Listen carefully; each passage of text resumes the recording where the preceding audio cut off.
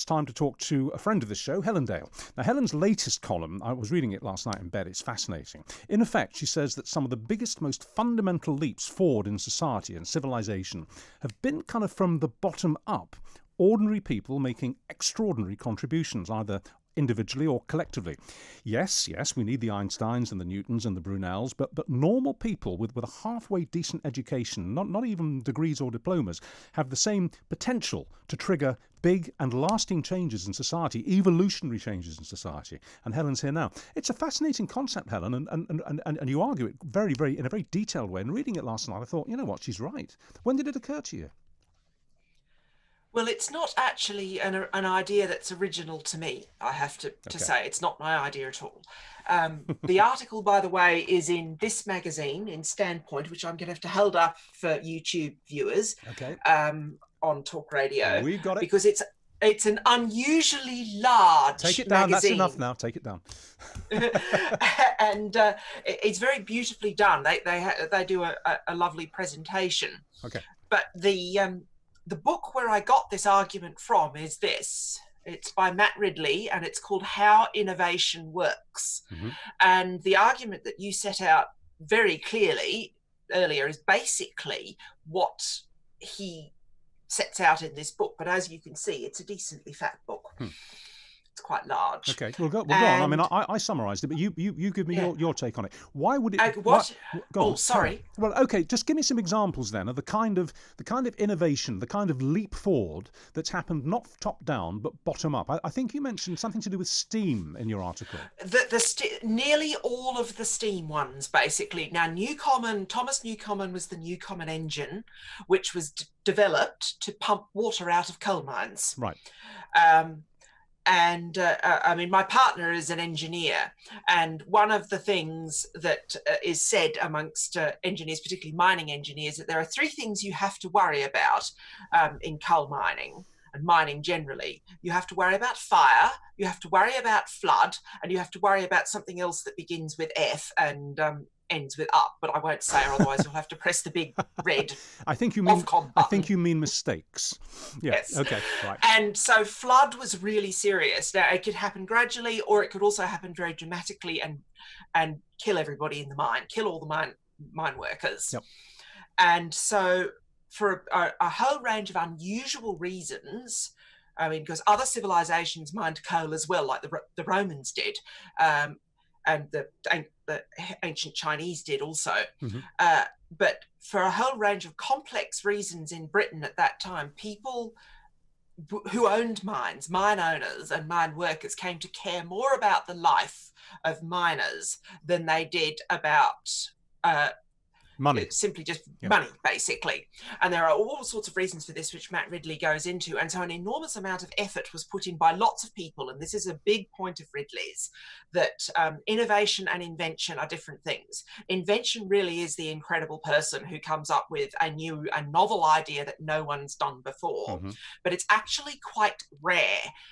So much so that off the top of my head, because I wrote this piece last month, I can't actually think of one, but Ridley does go through a couple of examples of where you just get a person coming up with something amazing out of the blue. So hang on, so to cut to the chase here then, we have mine owners, private mine owners in this country and nowhere else in the world back in the 18th century, looking at this problem, 18th, 19th century, looking at this problem of flooded mines and thinking, I don't want my workers toiling in the water, I don't want them drowning, we've got to get this water out. How do we do it? And somebody thinks it through and develops a steam engine which can pump. And this is the only purpose of this steam engine, is to pump water out of flooded mines. And then that's all it is. That's all it is. At the beginning, that's all it is. And then some other bright spark comes along and looks at this and says, "Do you know, we could adapt that. We could use that, and in effect, to build a steam engine on wheels." How does that process take place? And basically what happens is you get this cross-fertilization of ideas, sometimes because people know each other, sometimes because there's public records in the form of patents, because that's another early innovation as well that came in the UK, and its patents weren't first, copyright was first. The Statute of Anne was actually which was the first form of statutory copyright in the world, was actually passed in the UK in 1710. So Right. that, at least initially, although there are problems with it now, as Matt Ridley says, because basically the term limits are too long. So it's actually having the effect of stifling innovation rather than promoting it. Right. So sometimes you get public records in the form of patents. Often you get this version of simultaneous evolution, which we tend to associate, and Ridley is a zoologist originally, so of course he can't help but tell these kind of stories.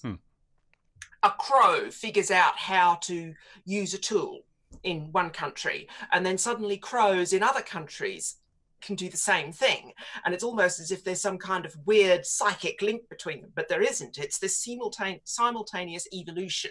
Wow. And it happens in science. Well, you see, I've always been fascinated by corvids and the fact that they're one of the very few birds who actually do use tools. They bend wires. They use them as rods. It's quite extraordinary. And I knew that feature had emerged, as you say, on different continents at roughly the same time. I always assumed that maybe a crow had been picked up in a storm and blown across the Channel, or blown from France down into Italy, or blown across the Mediterranean, and had taken that knowledge with them. But you're saying it actually occurs simultaneously, more or less, and spontaneously. That's incredible. Yes, and it happens. Well, I mean, it doesn't. It's not just corvids. It's not just orcas. You get it with orcas as well. There's evidence of orca pods in separate areas learning, seeming to figure out very clever things at the same time without necessarily having contact with each other. So there are these points along the evolutionary path which are almost predestined. These are the moments where the species as a whole, which has been on the planet for the same time, whichever continent it happens to be on, this is the point, this is the light bulb moment that goes on across the world. Amazing. And anyway, Ridley's argument is that it happens with people, right, with science. Well, probably science is probably the wrong word, and because this is a point that he makes, is that it's not, strictly speaking, what we associate with traditional scientific research and development. It's much more engineering, and particularly the engineering that you associate with professional engineers, not in universities. They tend to be engineers in the military, or engineers in coal mines, or engineers in industry, and not necessarily, particularly historically, although this has tended to change more recently, not tertiary educated, people who learnt through a trade. I mean, Newcomen was an ironmonger. And so you get people, this is going to sound dreadfully sexist, but in a positive way, you get this whole phenomenon of blokes in sheds fiddling with things. And sometimes it's a literal bloke in a shed. The chap who came up with the electronic cigarette, I mean, this is a nice small one. You can get much fancier ones than that. Chinese chap was actually, and this is really interesting because it's quite difficult in China for this kind of innovation to happen. They tend to want it to be government controlled. Right. But he was a pharmacist. He was a well-educated man. He is a well-educated man. He's still alive. And he had a smoking. He couldn't quit. He tried nicotine patches, and it was driving him up the wall. It was driving his wife up the wall. It was driving his kids up the wall. Right. You know, they were all smoking like chimneys, basically. And he was just this classic bloke in a shed tinkering with stuff. You know, I mean, with some men, it's a train set or something. Right. You know, it's just they're out in the shed. And he eventually, the thing that he did was he miniaturized something, an idea that already existed out there, which is you have a non-combustible way of ingesting nicotine, because the thing that kills you with smoking is not the nicotine, it's the tar. It's the tar. That's actually that's the quote from the US Surgeon General at the time when in the United States they were starting to take action against cigarette companies. It's putting burning things down in you is very unhealthy. So he had an inspiration from an existing invention. How did he develop it then? Well, what he did, because battery technology had improved, you see the battery is in the bottom part of this, you know, it's very small. You can see it's not much larger than a normal cigarette that you would smoke. I can't quite see it. Are we talking about a vape here? Yes, it's an electronic cigarette. Yeah, got it. Right. And mine is quite a small one. Right, carry on. You can get bigger ones, but mine is quite small and it just looks like a cigarette, basically. And so what he did was new innovations that other people had done, not him, he was a pharmacist. You know, so he knew all about nicotine patches and nicotine. And what he did was apply battery technology that other people had developed to the idea of ingesting nicotine but without the combustion, which is what gives people lung cancer Gotcha. and also contributes to heart disease and all sorts of other problems, but particularly lung cancer. Lung cancer is the really big one. And so he miniaturized the idea that another person had come up with, I think in America actually, of the battery, and came up with an electronic cigarette. And is this he used it to... And this man lives in communist China. In communist China, his name is Ongnik. But is he fabulously wealthy because of this? He's not as fabulously wealthy as a Western person would be, unfortunately. This is one of the things that Matt Ridley discusses very, very sensitively and thoughtfully in How Innovation Works, is how China has managed to turn its universities into engines of progress and innovation. All right, well, let's leave that book and that subject there, because we've only got about 4 minutes left, and I want to talk to you about a couple of other things. But that was fascinating. I knew it would be. Yes. Having read your article, I knew it was going to be interesting, and it really was. I love the stuff about crows. It's just extraordinary. It's just really amazing story. It is, isn't it? It really is. Thank you. Now, look, obviously you're Australian. Presumably you ain't going to be going home anytime soon, because you can't go there. You're not allowed. No, I can't. I've actually had to have a very long and awkward conversation with my bank in Australia, the Commonwealth Bank, which is a leading Aussie bank, in order to arrange to have things like credit cards delivered to me in the UK, because I normally go back every year and I can't.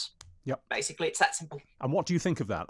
Do you as I was talking to a councillor in Nottinghamshire earlier, do you suck it up and think, well, it's the price we have to pay to squash the virus, or do you think it's nonsense? I am not sure. I'm not completely sold on the way states have responded to coronavirus. Now, it is well known, and everyone has made this point, that New Zealand and Australia have done very well. And as I've said to Mike Graham previously, Australia's worst performing state, Victoria, has actually done better than Germany, the EU's best performing state. Yep. And the explanation I traditionally give for this is high state capacity. If Australian governments turn their hands to doing something, they generally do it well. They do less. Unlike us. Yes. They do less. The Australian and New Zealand governments do less. The governments in that sense are smaller as a proportion of the economy. So they devolve responsibility to the people. More, but the stuff that they do, they do very, very well. However, there is an unfortunate trade-off with that, and I have said this to Mike Graham and also on Trigonometry, a chat show I've been on, is people who go there to both Australia and New Zealand, although it's very noticeable in Australia, observe that it is a very authoritarian country. Right. There are signs everywhere telling you what to do. And this sort of very bad behaviour by the police, arresting people in their homes and breaking up gatherings and so on, that we've only just started to see in Britain in the last month or so, has been going on in Australia, particularly Victoria, because the other states have come out of lockdown now and the economy's basically gone back to normal. But particularly in Victoria, that authoritarianism, it's been going on in Australia for months. And what do you make of the situation in this country, where people who are very dubious about lockdown are? I mean, it's happened to me a couple of times out, not in a particularly sort of aggressive way, but people said that I'm a COVID denier, which I absolutely am not. I see that COVID is a major problem for the planet. I don't deny it at all. I just question the weapons that we're using to try and fight it. What do you say to people who say that? Who say that if you're a lockdown skeptic, you're a denier? Well, this is a part of a broader problem of assuming that anybody who says that there's a problem with a policy, whether it's at the government level or even internally, is a conspiracy theorist. Now, that conspiracy theorists exist. Yep. There are people out there who think that 5G causes coronavirus. There are also people out there who think there was no anti-Semitism in the Labour Party. One of them appears to be Jeremy Corbyn.